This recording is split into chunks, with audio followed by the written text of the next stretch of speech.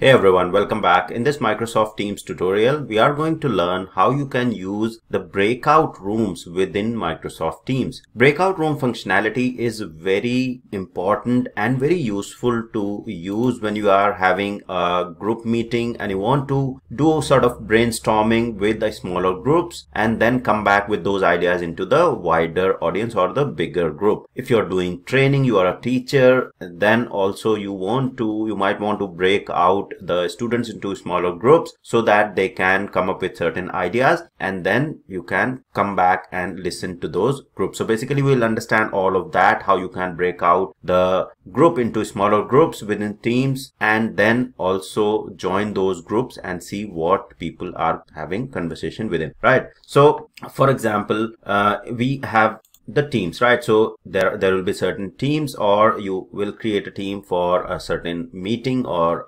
training, and then you want to have the meeting with the wider audience. So basically, say for example, I want to start a meeting in the general group here, or say for example development squad. Okay, so now in the development squad, I'll go ahead and start a quick meeting, which is just meeting now, or you can schedule a meeting for future. So whenever you will start a meeting, so let's say for example I want to start a meeting now, and then I will simply go ahead and start join now, or click, because I'm the organizer, so I'll join the meeting, and then I can request other people to join the meeting as well, right? So now, because this is just a instant meeting that I have started, so I can go ahead and manually add the participants to this particular meeting which has started. So I'll click on add meeting, and then I can invite the other people to, or request them to join, right? So basically I'll go ahead and click on request to join, and the call will go to that particular user to join that meeting, right? So I'll simply ask the person to join, and then let me mute it, and then I'll request other person as well to join the meeting.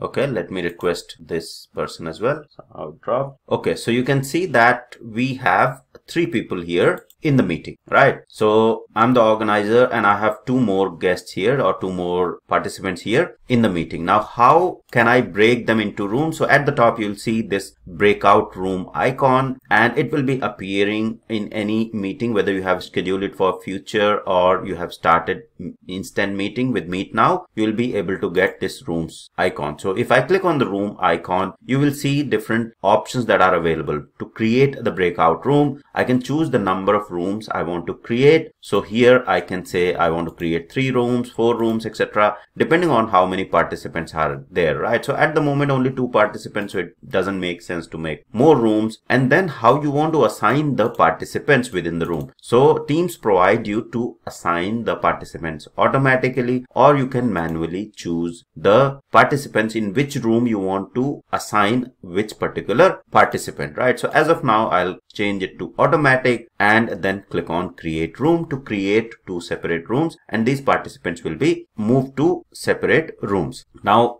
because this is a demo, it doesn't make too much sense to create 2 rooms for 2 people. But then if you have more people, you want to create room of 2 people each or 3 people each, and you have more participants here joining the meeting, you can automatically do that, and automatically the breakout rooms will be created. So if I click on create rooms, you will see that it will give you a prompt that we are creating your rooms, and the rooms will be created, and one of each participant will be allocated that particular room, right? So you'll see that all participants have been assigned, and then I can simply click on open rooms, right? So you'll see that at the moment they are closed, but then you have to go ahead and open the room so that the assigned participants are allocated that particular room. So you'll see the participant has moved from from this main area here to the room, and you'll see that it is still opening. So this second participant will be moved to other room as well. Okay, so you'll see that these rooms are now open. Okay, and each of these, so for example, if I go to this room 2 here, I click on here, you will see the person has been allocated, or Nishant S has been allocated here.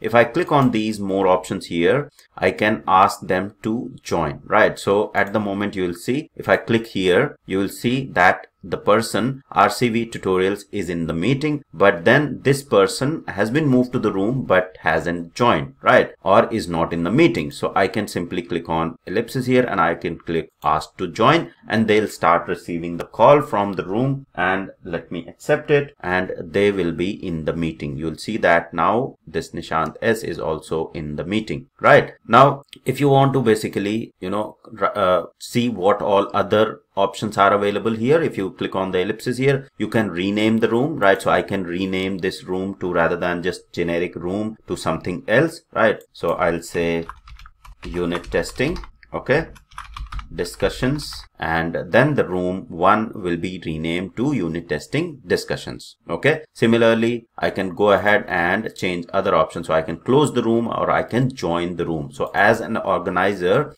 I am into the main room at the moment, right? So I can simply go ahead and join the room. For example, I want to see what discussions are going on into the unit testing room. Then I can simply click on the ellipsis in the right hand side and click on join room. Okay, and then within this room I'll be moved from the main room or main meeting to that particular room. Okay, so now you'll see that I have been moved to the room here wherein RCV tutorials is there as a guest, and I am the organizer, and I am also participant of that unit testing discussions here. So if I expand this, right, so you'll see in the main area here I am on hold, right, because I am the organizer. So I am on hold because I have been moved to the other room, right, so to this particular room here. So if I go to the people section here, you will see in this meeting there are two people, the organizer and the person that has been moved to this particular room. Okay, if I want to leave this particular room, I simply have to click on the leave on the room, right? So I'll simply go ahead and click on leave, or I go to the main area here and simply click on resume to come to this meeting in the development squad back, right? So you'll see I am back in the meeting in the development squad, and if I have to go to this particular room, I simply click on ellipsis and click on join room, and then I'll be moved to the room number 2, and here you will see that I have been moved to the room number 2 at the top, and there are two people here in the room number 2. Okay, and I can leave the room by simply clicking on the leave button here. Okay, now I've left and I'll be back here. I have left the room, basically the room 2, and I can resume this meeting back. Okay, now this is all about the rooms. Now if you click on this plus icon here, if you want to add more rooms manually, you can click on plus add room here, plus icon, and it will open add room option, and a room will be added automatically. And this is at the moment closed. You can basically open the room as and when you have the participant. Then here you can make the announcement, right? So I can make the announcement. So I can say time to come back to main room. Okay, and then I can send this, and everyone in these rooms will be basically notified about that particular announcement, right? So if I go to this, for example, I join this room and go to the chat section of that particular room, then everyone in that room or all the rooms that are there would have been notified about the announcement that I have made, right? So if I go to the chat section here, you will see that it has marked as important, and time to come back to the main room has been appearing here. Okay, so this is how the announcements can be made to all the audiences that have been broken out into different rooms from the organizer. Okay, so let me leave this room now and resume the main room or the main meeting. Then the other option here is basically you have certain settings which are kind of disabled, and then you can also assign the participants, right? So for example, if you have more participants here that you want to assign manually, right? So you can choose the